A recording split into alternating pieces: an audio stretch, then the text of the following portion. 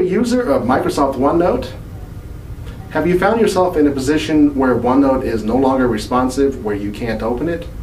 Well, with just a few clicks, we're going to show you how you can fix that. This is Paul, one of the techs from Micro Center.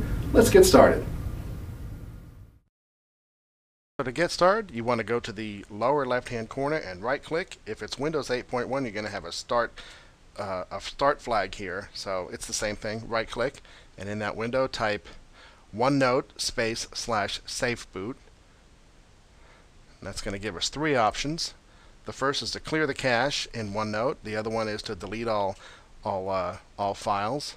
You might want to try one and then see if that helps, and then go back and do the other.